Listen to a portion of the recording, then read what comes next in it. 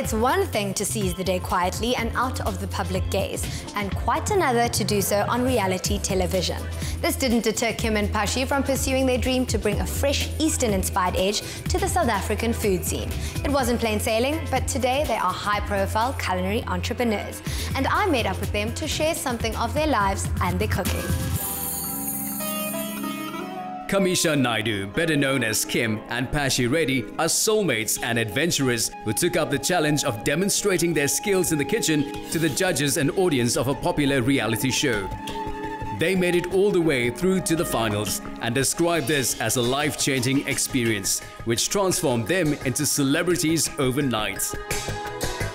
A mutual passion for food and adventure make Kim and Pashi a dynamic duo in the kitchen. I'm going on a culinary adventure with the couple, and we're hitting some of Durban's iconic spots while we're at it.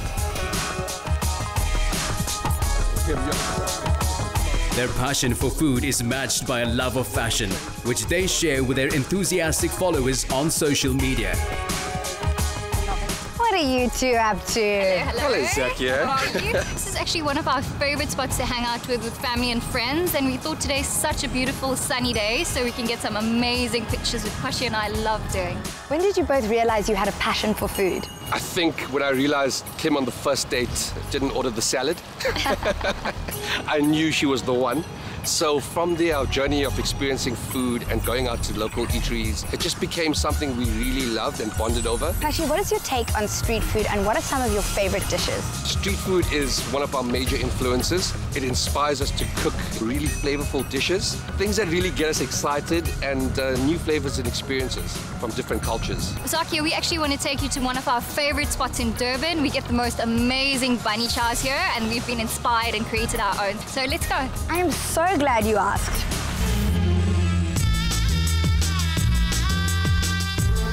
They make a perfect couple, but Zaky wondered what had actually brought them together. How did you two meet? Pashi and I actually met at a Durban July. He was like, "Hey, pretty lady, can I buy you a drink?" And I was like... She turned me down.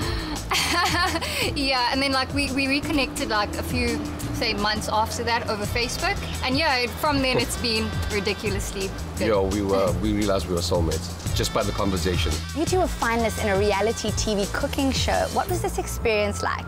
Oh, it was absolutely amazing. What an incredible experience. The high pressure really grew us as a couple, hence the engagement on the show.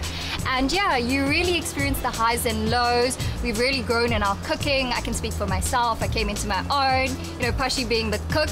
And yeah, we had a beautiful experience. What makes a great bunny chow? I think really good quality meat is very important, and not to be scared of fat. And lots of gravy. Super. Thank you very much. Wow. Wow, that looks amazing. Do you think you could do a Kim and Pashi take on a bunny chow for our Mela viewers? We would love to do that, but after we finish these amazing bunnies. Of course.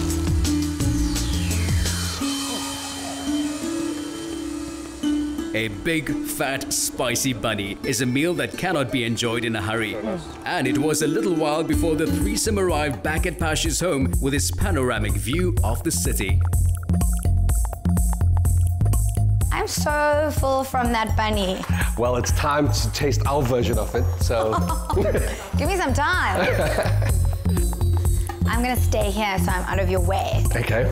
What is going to make your bunny stand out? Kim and I have launched our range of spices, and what we've created is our own unique blend that has no MSG, no preservatives, no coloring agents. It's pure 100% spice, and we've roasted and blended it for everyone, so it's convenient, and we're going to show you how simple they are, because Kim's going to move on to making a beautiful curry while I hop along and make the bread. So for my bread, I'm going to start with the water, about 100 mils, and then we're going to move on to the yeast.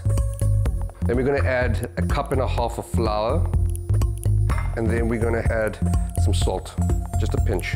Finally, we're going to finish off with some beautiful olive oil, and then we let the magic happen. So we're just going to add a bit more flour now, just so it binds nicely together. We don't want it too thin, we don't want it too thick. So that's the perfect consistency. What we're going to do now is just clean it off. I'm just going to flour the base. And we're gonna knead that for about 5 minutes to get the perfect consistency, and then we're gonna let it proof. So what you wanna do is start left to right and do this for 5 minutes.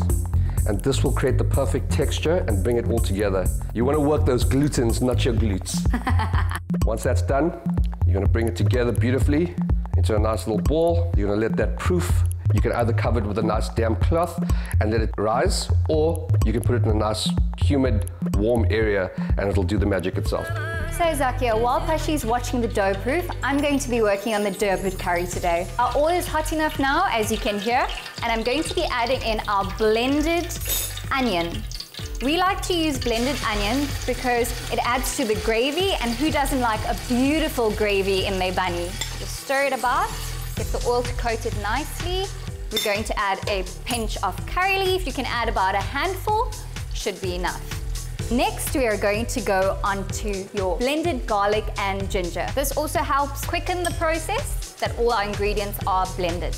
We're going to let this coat nicely, and this in every Indian home gets the house smelling good. Next, we are going to be adding in our chopped up lamb.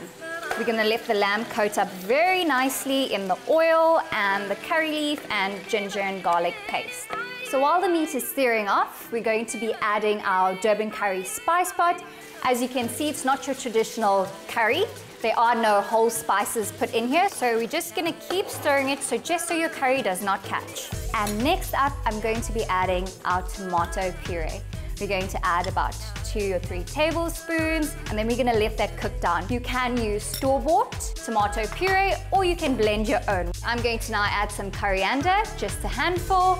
This is just to really layer the flavors, and we're going to give it a stir about.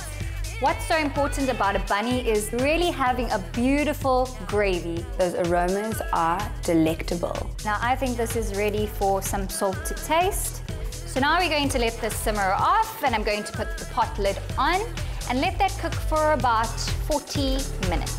So our bread dough has proofed and it's looking amazing. I'm going to show you a little trick to know when it's ready. You just give it a little poke, and if the indentations stay in, you know that it's risen perfectly. And now we're going to move over to this tin, and this is to create a beautiful square bun. So we don't use all the dough, just 1/3. And what we're going to do is place it into this beautiful tin, and we're going to have a square loaf of bread. And that's ready for the oven. Let's have a look at how our gravy is looking. Oh wow, that looks absolutely beautiful. Now it's time for the potatoes.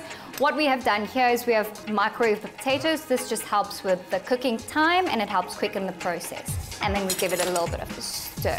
And now we're just gonna let our potatoes cook in with our gravy and leave it for about 20 minutes. And I'm gonna put back my lid. So we've got this out the oven, it's cooled down a bit, and we're gonna take the pan and put it onto the heat, and then we're gonna add our butter, just a few knobs for now, and let that melt down. So we're gonna take this beautiful bread, we're gonna just flip it over, and it's beautifully cubed and risen.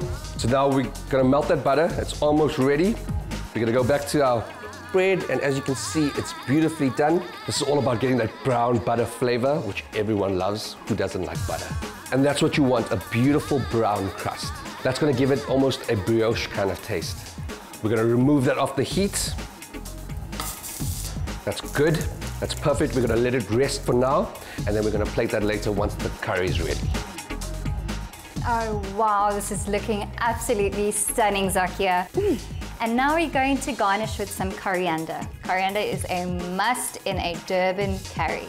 That looks unbelievable. Well done, you. So Zaky, you've experienced the bunny earlier, and now we're gonna plate our style of the bunny. So if you could make your way down to the table, we'll bring the surprise to you. Can't wait for you to try it. I'm so looking forward to it. The basic concept remains true to tradition, but Kim and Pashi take the bunny to a new level, paying meticulous attention to the selection of ingredients and style of preparation, as well as the garnishing and presentation.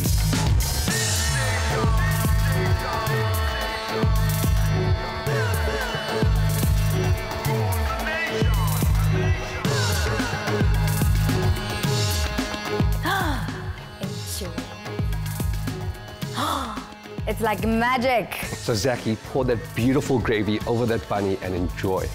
Okay. Wow. Now that is how a bunny should look. Oh my goodness.